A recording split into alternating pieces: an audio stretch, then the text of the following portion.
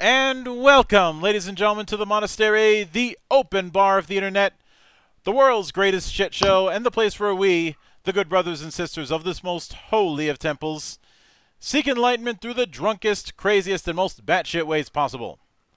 I am your one and only gaming monk, better known as Mildra, and with me I have a returning good brother and a newcomer to the temple.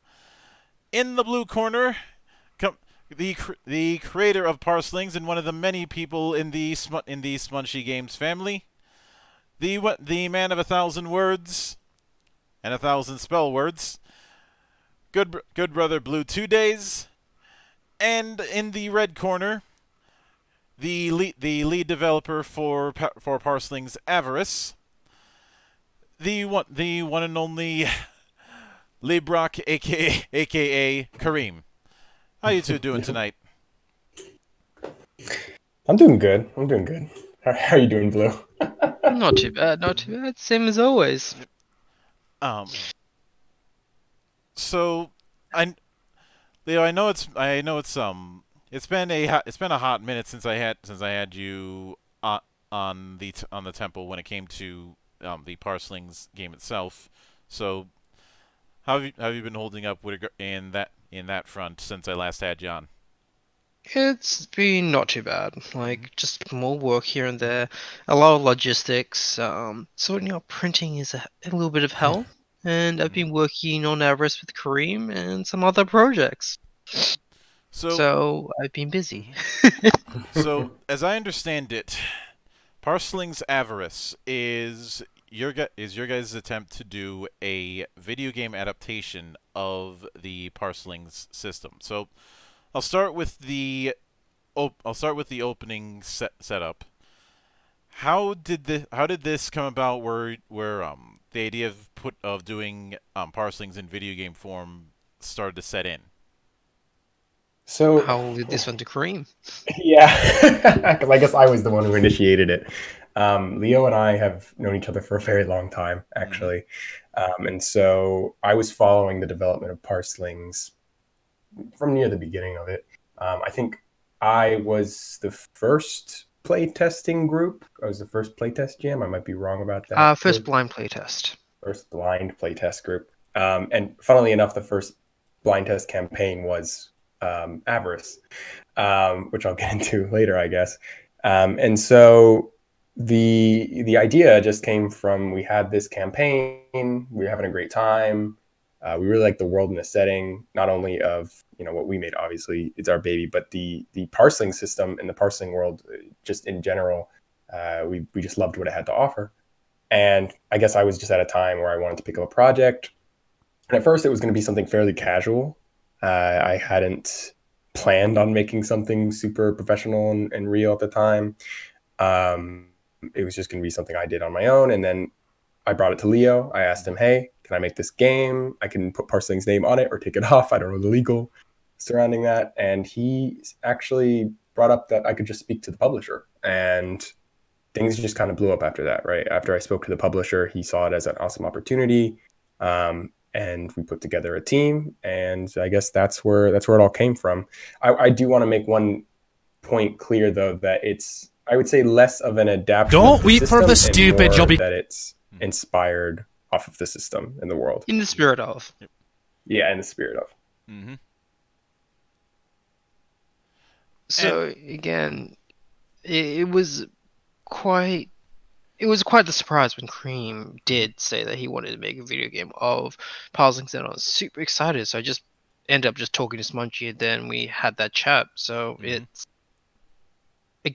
just how opportunities happen. They just simply is when like minds get together and things just get moving, really. So it's been a blast working with Kareem. Though we've had arguments here and there. As one does. Yeah, we've gotten stronger because of that. Yeah. Now, when it comes to doing the when I came to adapting it, first off, the way that it was pitched, you guys are aiming for more of What some would call a JRPG approach, and I personally call a console style RPG approach because I don't like the term JRPG. Um, was That's that fair. just based on? Huh? I said that's fair. I'll I've been, get into that. yeah. I'll get into why in a second. But Oh, okay. what it was it just based on the fact that you wanted to do something that was based on the kind of games that you grew up on? Yeah, I would say it's a combination of two things. One, you've nailed it. I think any good game developer, artist in general, will pull from things they know, pull from experiences that they grew up with and they enjoyed. It's a much bigger monster when you try to make something that you really don't have a much passion behind. Mm-hmm. And so growing up with RPGs, and I can get into to what those games were that influenced our game in a bit, but that was one big part of it. The secondary aspect is RPGs, console RPGs, are known for a reason to have a lot of space for story. And since it's based on a tabletop RPG, having a robust story is kind of what we wanted to go for. Obviously, you can go two different directions with something like this. You can make it very blank slate, Fallout New Vegas. You make your own character, you do your own adventure, do your own world, or you can have it be very like Pokemon. That has a very specific story that you're following, and both of those are very very good fit for the console RPG genre. Yeah. I will admit that the reason why I'm not a fan of the term JRPG is, for one, I find people's definition of it to be inconsistent and circular. Like, whenever I would ask people whereas something like console style makes more sense to me because you look at the patient zero of that particular play style, which is Dragon Quest, which the sole reason. Well, I'm not going to say the sole reason, but one of the big things that was trying to do was take the kind of experience from Wizardry and the like, and simplify it for the Famicom.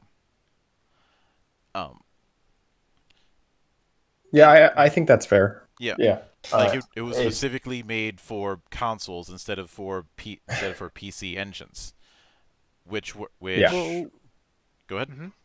No. Well, thing is, like, the consoles came first before the PC engines, and that's really where the origin of RPGs do lie, because a lot of them were built as.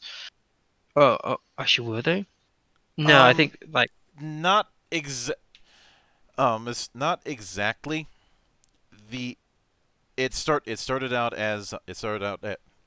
RPGs started out as PC and then PC Engine material, and Okay. obviously the the line between PC Engine and PC is kind of blurry. It's mainly the one, but PC Engine was mostly a Asia and Europe thing. It didn't the stuff like the Commodore and the like was around in the States, but it didn't really catch on at the same level. And Okay. some of the earliest versions of the whole idea of doing RPG in a video game were on the Plato servers in the 70s. Right. Gotcha. And like I mentioned, the ancestor when it comes to the Japanese style of it is the Wizardry series, which didn't do great in the US in its early days, but it did very well in Japan to the point that Japanese knockoffs happened, and then the whole, like I mentioned before, Yuji Horii was tapped to do a simplified version for the family computer, and that ended up being Dragon Quest. Right. And given the whole blank slate versus directed tale, are you guys going for more? Now I can imagine visually that you're going for more of a manga influenced style, But when it comes to mechanically speaking, are you going for more of the blank slate approach that you would see in a PC style game, or are you going with a more directed story? So, in terms of the art style, just to make a note on that, I don't actually think more art will come out and you'll see it, but we have a very unique art style that we're going for too. Yeah. So it's not going to be probably what you're used to from Parselings, not fully at least. And we'll get into that in a second. But to speak more to your first question, yes, we're going to go for the more directed style, more of a story told in the world, rather than you can create your own story in the world. Yeah. And that's because we want to have that kind of tighter, just well put together story. But that, obviously every game needs to be open in terms of the gameplay. But the story itself, it's about specific characters, and there's a specific story that's being told. Yeah.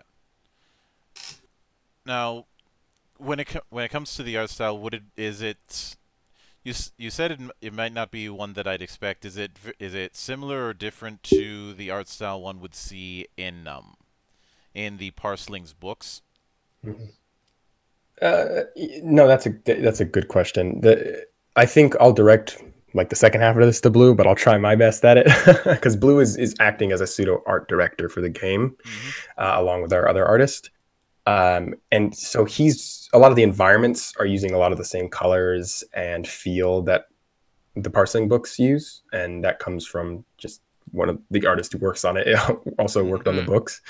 But the character art, the sprite work, that's being done by different artists, and we're going for more of a it's realistic cartoon style.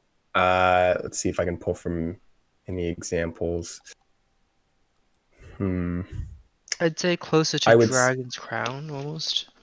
That's the first one that comes to my head. But obviously less vivacious and brutalicious than Dragon's Crown. I'd say it's a little more realistic than Pokemon, the more recent Pokemon games. But it still goes for the relatively cartoony, yeah. Yeah, and I will freely admit that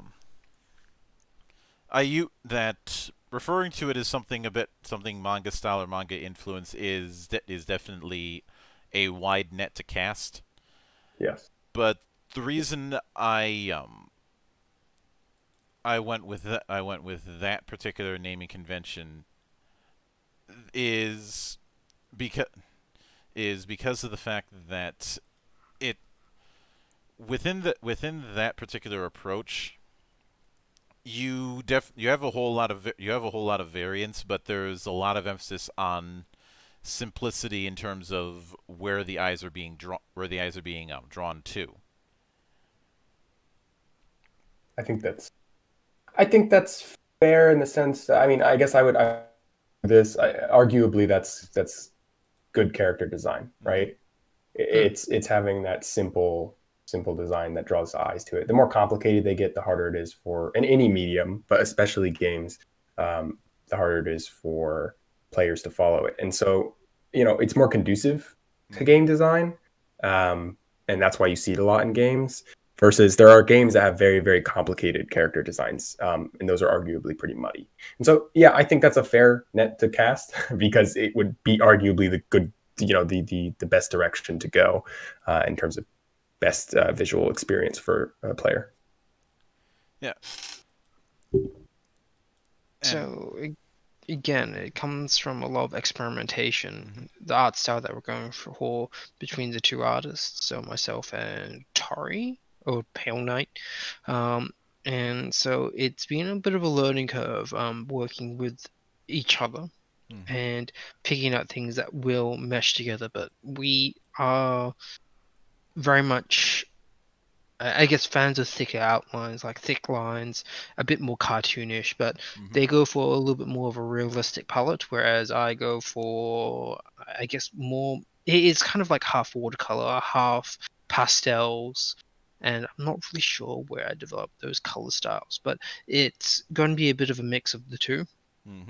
And the whole idea with games is that you do have a little bit of contrast from the background and the characters and the people that live in it, so that it becomes easy to identify, easy to watch, easy to play, that you're not sort of scrambling around looking for details. And I think that's where a lot of first person shooters and the more gritty I guess computer styled RPGs tend to fail at, because they end up going very detailed, equal amounts of detail in both the character and the backgrounds. It's not a easy difference between it. So it's something that we did want to avoid, and it's something that we definitely designed around. Oh, all right. And on this particular question of art style, I'll get to one of the bigger elephants in the particular room. Do you guys plan on leaning more towards poly or leaning more towards sprites? Sprites, for sure. Definitely sprites. It's interesting because a lot of the choices we make for art, and this is something I learned because this is the first game I've developed. I've made systems and softwares and designed things. Like I have my regular job, right? Before this. And this is something that's very unique to this medium, is a lot of especially because we have such a small team, a lot of the choices we make are a combination of reliance, like the art ties directly into the gameplay.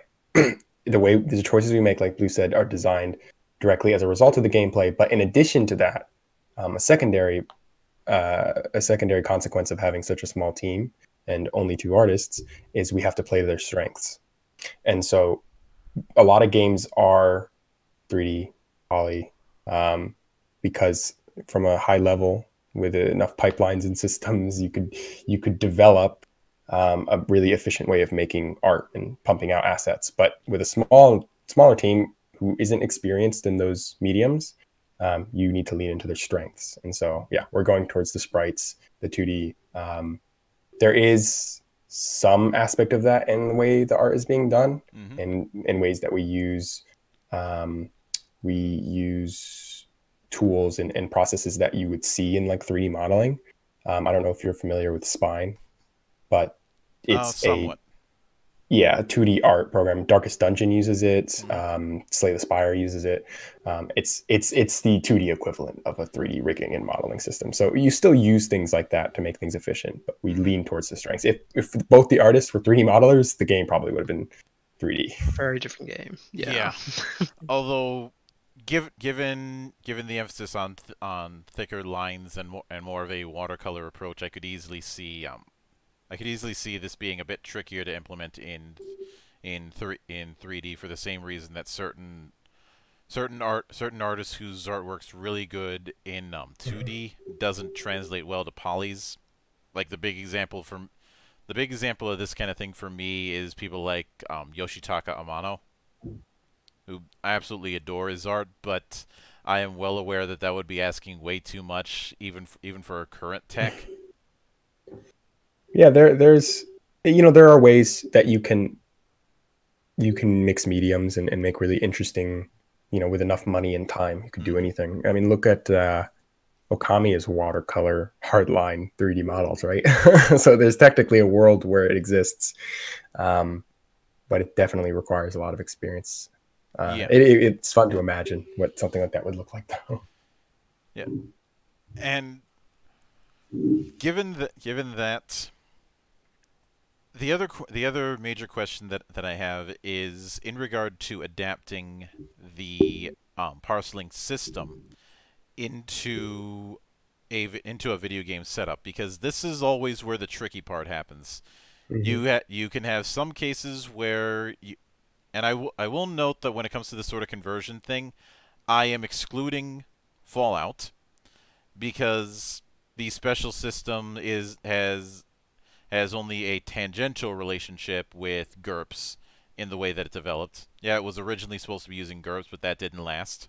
And the special system as it is now has very little in common with GURPS, namely the fact that I'm not using calculus to get a vehicle.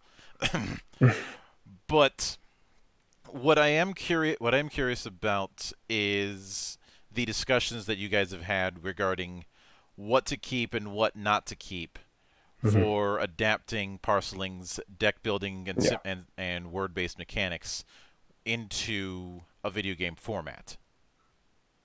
It's interesting you ask what discussions we had.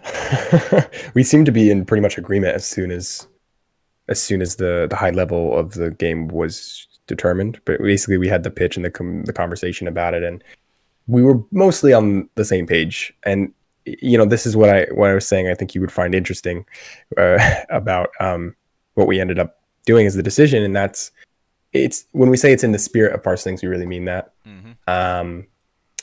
It uses the world and the same base ideas and concepts, right? Someone, this person has a word, this person has a word.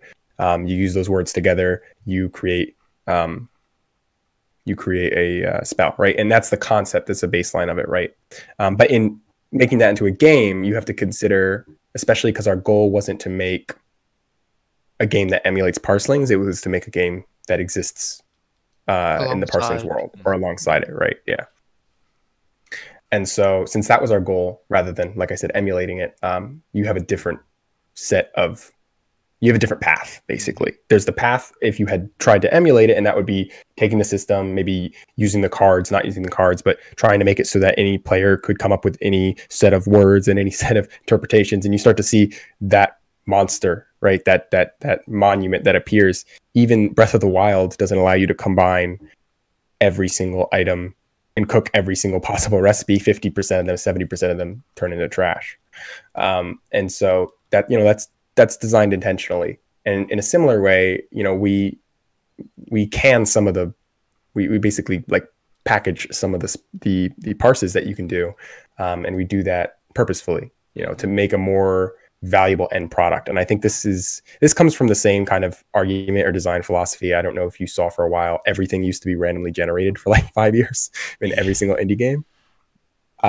People realized they didn't like that very much. And it's because when you randomly, when you allow such openness into a game, you can't really deliver a curated experience, right? Something that it becomes a different game.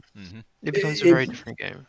Well, not only does it become different, it's a crazy challenge to develop something that you can randomize, just from a technical perspective, to randomize or not randomize, but allow that level of openness, and then also provide a memorable experience, right? And still create that in a reasonable amount of time. And what you end up seeing is like, if we had done it that way, you might see, every time you use a fire parse or the word fire and the word ice, it just takes aspects of the words, and then the player can see through that. They can see that. So we decided to go in the direction, create canned, curated, custom, and interesting effects rather than allowing the player to do basically anything. Yeah. And given that this is where another aspect I have to be curious about is, like, you hinted at the parse part of it, but the other thing I'm curious about about whether or not you plan on implementing is the card aspect of it. The whole deck building aspect. Because if you were to adapt that straight, I could see that being tricky if you have multiple characters having to manage different decks. Yeah, it's and Blue, what? Yeah. Sorry. Yes. Yeah. Sorry. I would say I was going to hand it off to Blue, but in my thought process, in the direction we went, we're not using the cards. And my thought process was the cards are basically a way to represent how your character is a parseling. Basically, it's to represent your abilities. It's to represent your character. And a video game is another way to do a similar thing. So it's just a different medium. Like if you would use dice instead of cards, it's all mechanical, right? It's not really part of the story or the world, and that's kind of what we're pulling from. And I guess I'll hand that one off to Blue because I don't want to overstep that one. And So again, cards were just used as a different form of medium to generate a probability engine. So in the end, it wasn't core to the actual Parselings system. The parsing system is more about the words and the tattoos and how the words intermingle. And again, you have to limit the scope because one, we would be here forever if we were trying to create all the possibilities of the word. And two, it's again, there's much more efficient systems. Like the reason why a lot of systems do use dice is because it's easy to, I guess, set up, to create, to interpret. And the deck system was more. It was a little bit separate from the parsing system when it was developed. It was developed after the concepts. So what we're taking from in this game is the actual story elements, the world building, essentially. So the deck system, it could be applied to anything, really. And it's, again, quite complex, and it's a different sort of feeling from playing the video game. And that's not what we were intending with this iteration of Avarice. So again, it's just a different intents. Does that kind of sum it up? I'd say so. Yeah, I can definitely see that. And the other thing is in regard to group activity, because that was one of the big things that was really hammered home, that individuals aren't casting spells. Spells are being cast as a group with the parses. And yeah. What were the discussions like about implementing that? That's fair. So Parselings, at least to me, what really stood out about it is it's about teamwork. Obviously, to make it transparent here, the game is a single player game. I'm not implying it's multiplayer, but it's about teamwork, and that's a core theme of the game in both the mechanics and the storytelling. And so, when parsing happens in the game, that's still based on the tabletop. You need to have two people to parse. Their combinations of words will do different things, and so. And I want to set a bit of a disclaimer. We're very early on in development, so anything I say in terms of like mechanics or ideas we're having can change. But we have the same general idea, hopefully, moving forward. Disclaimer complete. But it's the concept of teamwork is in the mechanics, and that's having a party, parsing with your party members. Even if they're canned, you're still doing the teamwork. You're still parsing. You're still picking different words and using them together. And in the same sense, enemies might be doing something very similar, right? Enemies will have their own words, and if they're next to each other and you need two of them, it's the same concepts. And so that idea of teamwork and having to be in a group, and any time someone's alone, that's a little odd, right? And we make sure to make a point of that. Most of the enemies will be in groups, and if they're alone, they're either really strong or they're being singled off, and they're not going to make it very far. Yeah. And that brings me to something else. Now, I've had a bit of a formula whenever I look at mechanics within video game RPGs, and that is the more playable characters that there are potentially, the less customizable they are individually. So on one extreme, you have something like Fallout New Vegas, where you have just one character and a complete blank slate. And on the other end of the spectrum, you have Suikoden, where you've got 108 characters, but you don't have a whole lot of room to customize them individually. Where would you say that Avarice is going to fit into that equation? Yeah, I think that's a pretty apt equation. And I'd say it applies to Avarice too. Avarice is very much leaning towards the single character. It's no level customization as Vegas, but it leans towards the Vegas side of things. This was actually part of our discussion as well. Should we have 1 million characters with 1 million words that they can all combine, or should we have a smaller cast of 2 to 3, 2 to 4 characters who allow you to really customize your combat style and how you want to approach the combat situations? and so that's the direction we went. So yeah, leaning towards Vegas in terms of small amount of characters, more customization rather than a million characters that you can't change anything about, which both are fine. I want to point out there's no issue with either one, but that's just the direction we went. It kind of goes along with the directed story, and that's why we went that direction.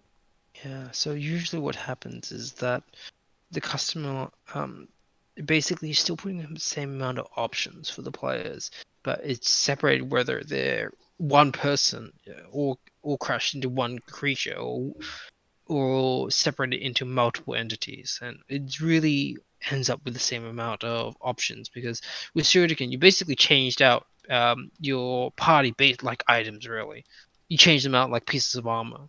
You never really kept the same team comp unless you really liked their move set.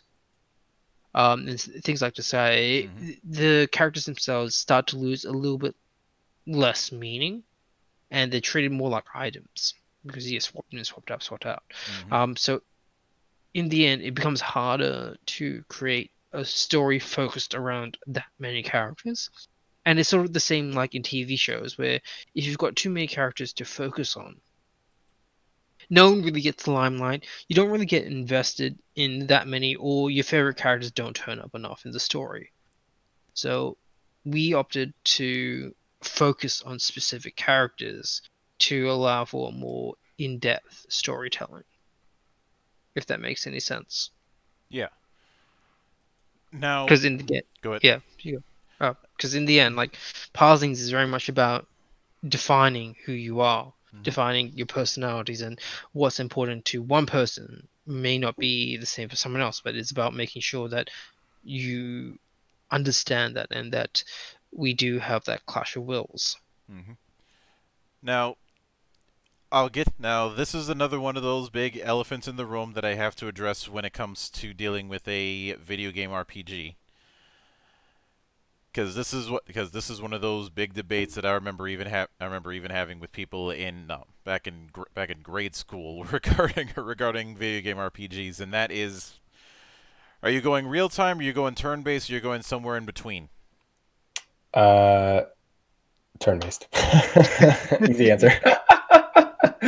I guess arguably there's a potentiality of this is somewhere in between, but it's around 90% turn-based, and maybe the whole thing is turn-based based on some decisions that we're going to make. Yep. It's about being able to come up with a plan and a strategy, not about this game at least rushing the player to come to some conclusion, which is, again, no issue with that kind of game. There's games where it's about the action and the inputs, but this one is about the decisions. And for the record, when I'm referring to things that would count as something in between, a couple examples of that would be any Final Fantasy game that uses the active time battle gauge, and Knights of the Old Republic with its whole action queue thing. Yeah, there's a potentiality of action commands. That's a maybe, and it's something we're considering, but it's not for sure. Yeah. Now, given that, since I talked about the whole customization approach, is it going to be a case where the majority of the customization when it comes to individual characters is going to be rooted in their parses? Yeah, I would say it's twofold. So the words, and this is purely based on the system, and my interpretation of it, and Blue's support of my interpretation of it. The words come from the actions you take, right? And so a core part of the game, a big goal of it, is to have it so based on some big action you take, you'll get a certain word, right? And based on how you act in a certain situation, you'll get a certain word. So it's still canned, like there's not going to be a list of 20 words and you choose one, but you'll be able to approach a situation in two different ways. And based on that, you might get one word or another. And so it's really about how you act and how you get the words. So the second part of customization comes from, in classic RPG fashion, what abilities you pick up outside of your parsing. So parsing is not the only thing you can do, but how you upgrade your character, what you choose to focus on for your characters.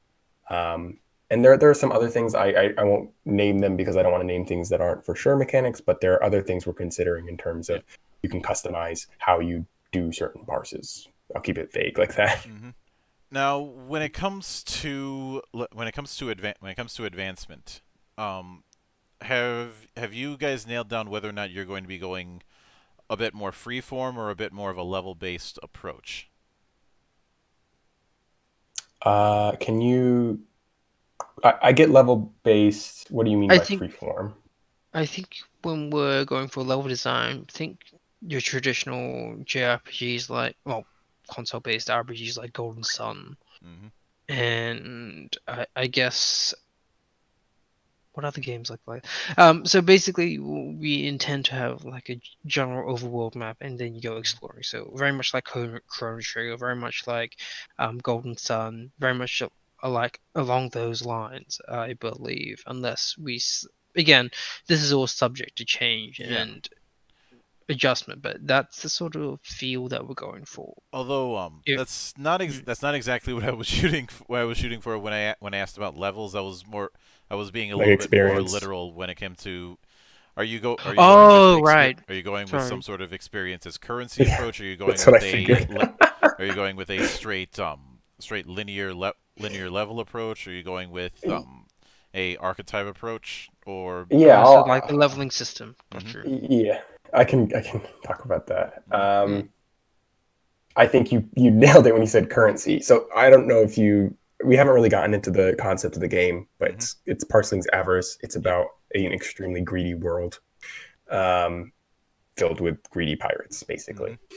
And so, I'm a big fan of telling the story through the mechanics as well.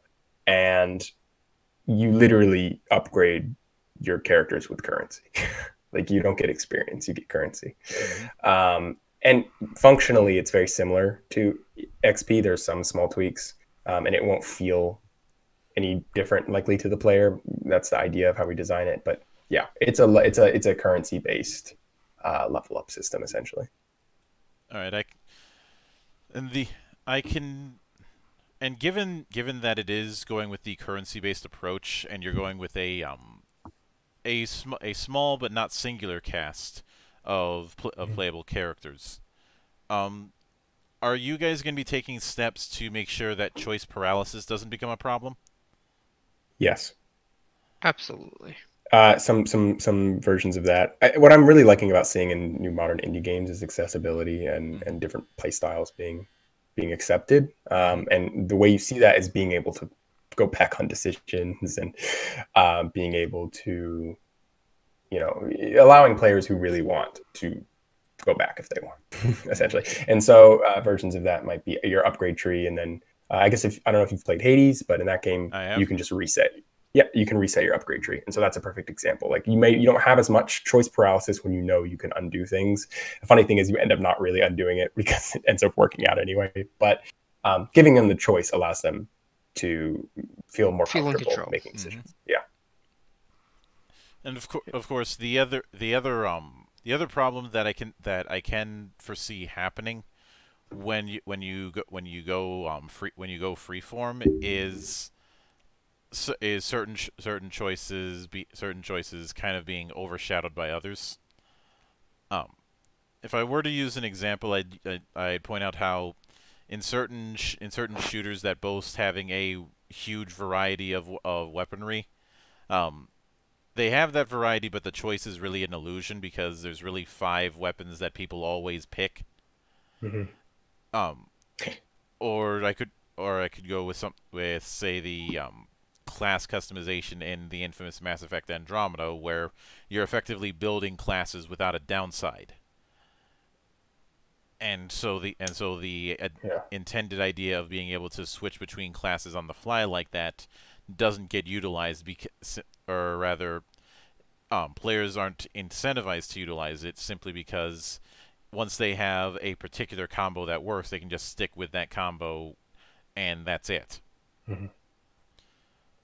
Yeah, so the goal there, and that's more, I guess, of a hopefully we succeed in the game design department.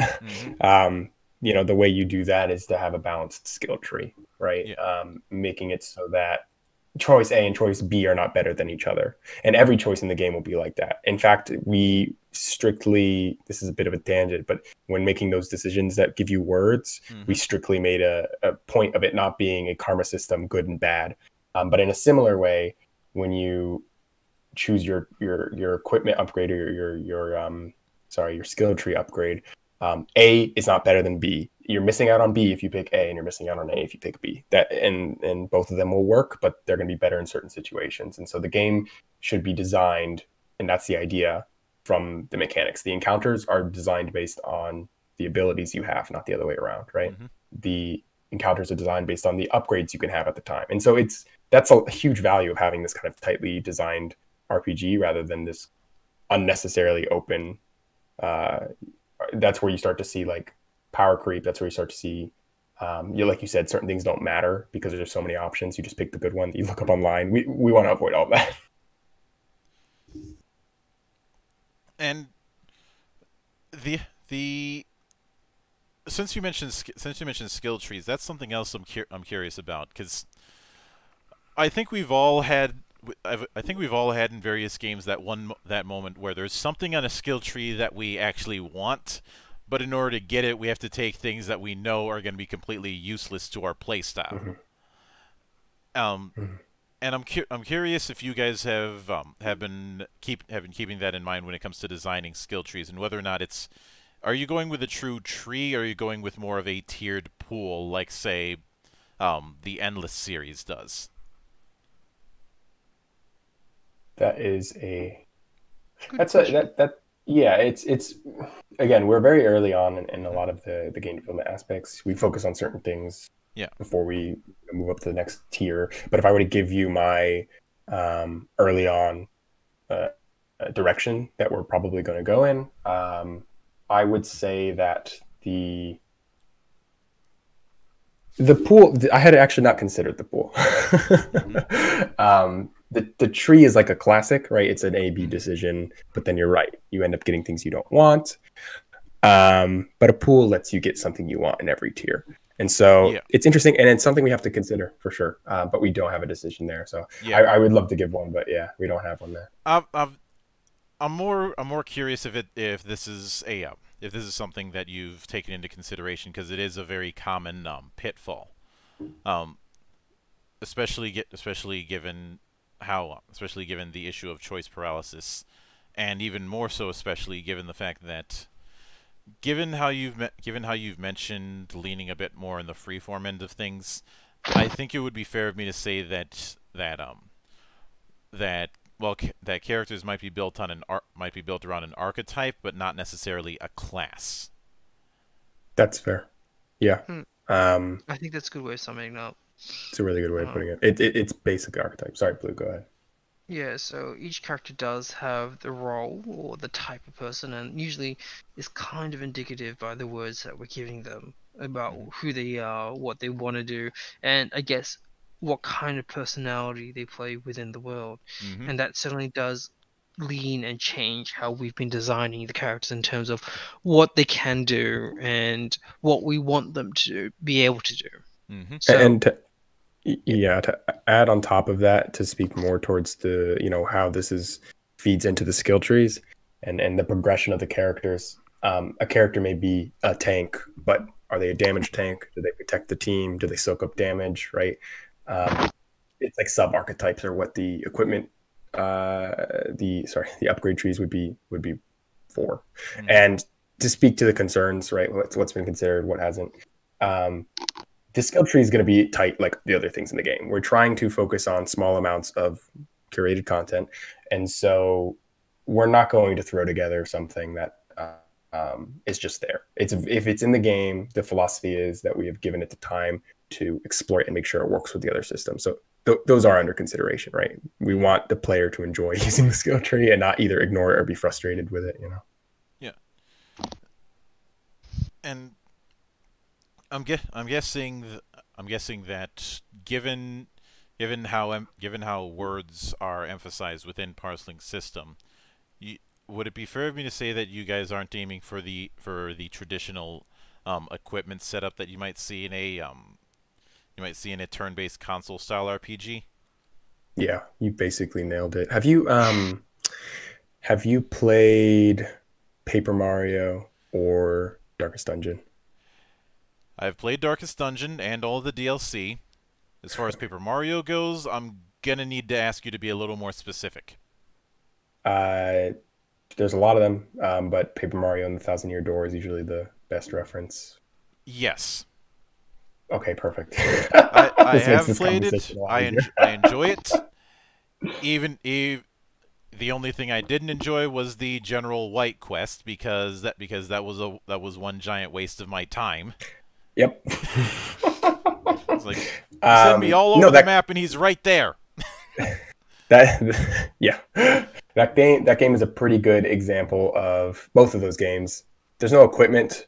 Darkest Dungeon, you pick characters, but in Paper Mario, you don't pick equipment. You upgrade your hammer throughout the game, but it's basically a canned upgrade. That's a good way of looking at it, right? You get abilities throughout the game, but it's not the traditional RPG in the way that, I want this shield instead of that hammer. It may look like that with the upgrade tree. Like I said, it's about spending money. So maybe it might say, oh, you're choosing this shield over that shield, but it's not equipment. It's an upgrade tree that's been skinned is the best way to think about it. All right, I can definitely get behind that. Now, when it comes to the world, you kind of hinted at this already that you were going to go with the whole trinity of world map, village, dungeon. It sounded like. I'll let you guess the question, but it's a little different than that. But yeah. And what I'm curious is because that's basically the holy trinity of area design that's been established ever since the days of Dragon Quest. And I'm curious how closely you guys are going to be adhering to that, or if you've got your own twists to the formula that you're planning. I would argue there's a bit of a twist on that. I would say it's less of a town world map dungeon. It's more of town, and then the rest of the map is your dungeon, right? Your quest is to go off and maybe do something, but it's the entire island is that dungeon, right? And sorry, to clarify, each area in the game is going to be an island because they're pirates. And so the game is separated into these different islands. And so an island may have a town. It's not necessary, but there's a starting area usually, right? But I think that's a clear thing to make from this game is we're not trying to adhere to anything specifically. We're just delivering what we think will best deliver the gameplay, right? And so it may start that way for players to be familiar, but as the game goes on, maybe it changes. But it's a little more open than that, and we want to do something that RPGs don't tend to do, especially these directed story ones, and give a little bit of player choice in terms of how they want to approach exploring, quote unquote, the island. There's always a path, but there's branches and parts to go off to the side and things like that. So I think it's more of you're here, we're here for a reason. We're gonna go do that thing rather than let's go to the dungeon and explore the dungeon. You know what I mean? And obviously in something like this it'd be hard. I mean, in theory, you could probably justify a dungeon, but in practice, given the themes that you guys are working with, I don't think it would necessarily fit. Yeah, it's one of those cases of it's one of those cases of I'd imagine having to decide whether or not you're doing this because it's what fits what you're doing, or because tradition. You've nailed it. If a dungeon is there, it's because it makes sense in the world and in the story. We're not doing a dungeon because people expect it. Speaking of story, now obviously, I'm not going to ask for spoilers for a story that isn't finished yet, but I'm curious about the structure that you're working on with the main story, because given the approach of subgenre that you guys are going for, I believe it would be fair of me to infer that you're going with a main story and a series of side objectives throughout a series of acts. You've nailed it. I would say this is the one thing that probably is the most finished. The story's basically done, the main story. But you've nailed it. There's a main story. It ideally is not the hardest thing to achieve. There's side objectives. There's planned, and then there's kind of more background elements. I think a good, it's dangerous to make this comparison, and I don't mean to say it's at any level of what Toby Fox has made, but in the same way that Undertale has a main story, and then there's a lot of other stuff going on if you choose to explore it. That's the approach we took influence from. I don't want to say you're not going to get a whole, where 20% of the game is the main story and 70% is the rest of it, like it is in Undertale. But in this game, there's other things going on, right? And we chose to present the story in that way as well, where the main story is very surface line. It's very lighthearted, just like Undertale. It's very fun. But the game it's an adult game, right? There's things going on, there's darker themes, there's stuff going on under the surface. And so, yeah, I would say the side quest concept works, except there's kind of bigger, more important side quests going on is a good way to put it, I think. And yeah, I think that's where I'll go with that. I can definitely go with that. And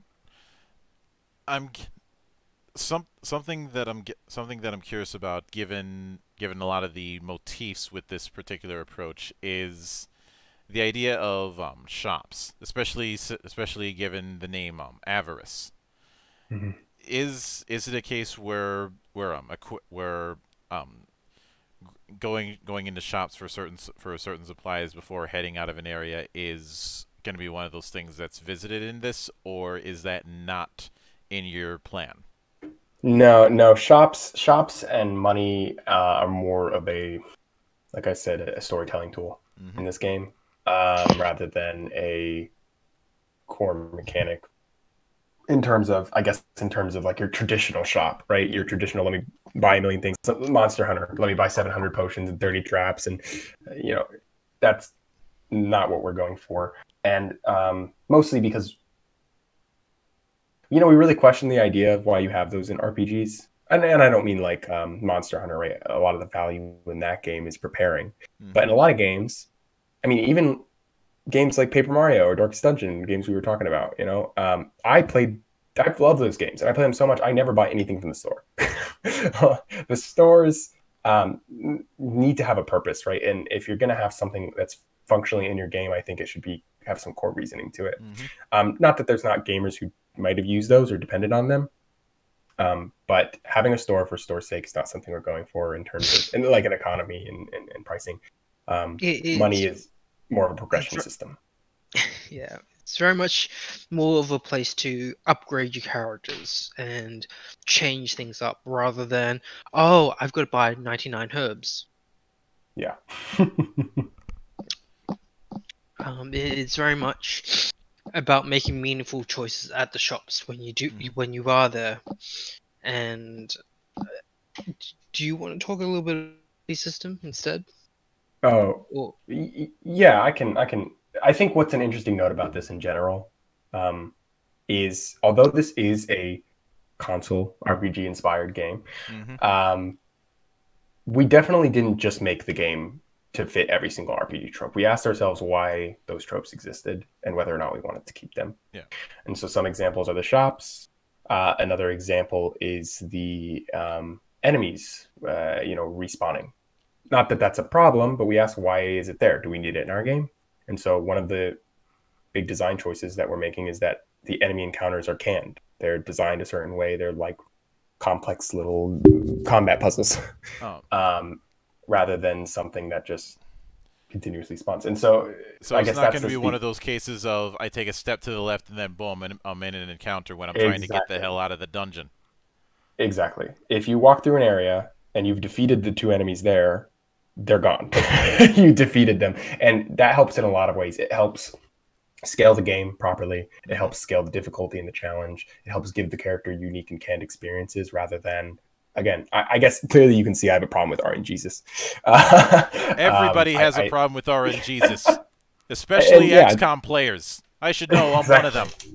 Exactly. And so you ask yourself, why is it there? And there's an answer. It's fair. There's value to randomness, but sometimes I think there might be a little too much. And the RPG genre really leans on the console RPG, the turn-based RPG genre really leans on just millions of encounters, grinding, things like that, that just personally I don't enjoy. And I'm sure a lot of people who want to play RPGs find it to be a wall. Yeah. Now, I don't object to the idea of going with RNG and going with a bit of grindy. I think where I end up drawing the line personally when it comes to RNG is when RNG is a lie, which is why I bring up XCOM, because if you've played an XCOM game, you're probably familiar with the RNG bullshit that it does. And two, it's when you're basically farming, and yeah. I kind of burned myself out on any sort of farming mechanic after playing way too many of those early days sandbox MMOs. Mm-hmm. Yeah. Again, there's no issue with it, and it's a specific type of player that does very much enjoy that, and so I'm not going to downplay that at all. And there are plenty of RPGs that do that amazingly. You know, they feed that space, but there's not many RPGs that feed the space of the gamer who wants the new experiences rather than the mastering the farm or the grind. The challenge or there is value to power gamers in the sense that, those side objectives may be harder than the main ones, and they're a little more involved, right? So the offshoots, they're there, right? So the players can still go crazy if they want, but just in a different sense. Mm-hmm. Now, when it comes to the development schedule that you guys have for it, when do you think would be a window that you guys are planning as far as showing either concept art or test screenshots or what have you when it comes to a visual representation for Avarice? Yeah, you should see concept art soon. Actually, I don't know if you follow at Mosaic_Studios or Smunchy Games. I follow Smunchy. I'm not sure if I follow Mosaic. I'll get you that. But Mosaic Studios has started posting, and Smunchy, our publisher, always retweets them. Has been posting some very early art. So far, it's just been the title, but we do have plenty of concept art to post. We're mostly backlogging it, and we're going to slowly start releasing it. There's a lot of really good designs from both Blue and our other artist, Tori. It's seriously like crazy professional level stuff. It's really awesome working with these two. But yeah, soon there's going to be concept art coming out. And then in terms of gameplay content, I won't make any promises. I know the danger of that, but there is a potential that we release some gameplay content, a screenshot or GIF by the end of March or early April. That's one of our goals. But again, no promise on that. But concept art, even sprite work, we want to share a lot of stuff and be very open about the game process. And so you'll see, concept art, screenshots, music. We have some stories we're writing. And so we really want to engross people and players and hopefully make some fans in the world of Avarice. Mm-hmm.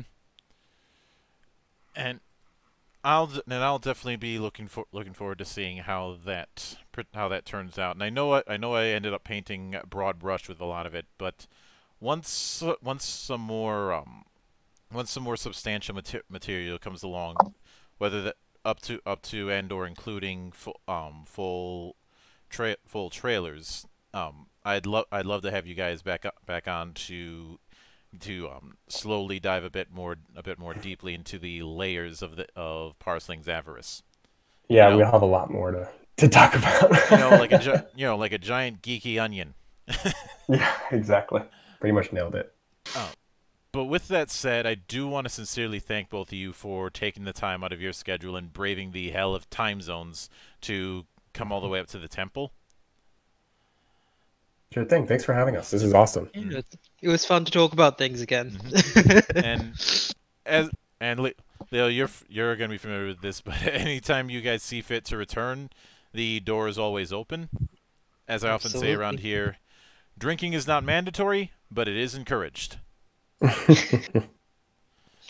We'll catch you later, dude. And of course, a sincere thanks goes out to everyone who took the time out of their schedule to enjoy the madness.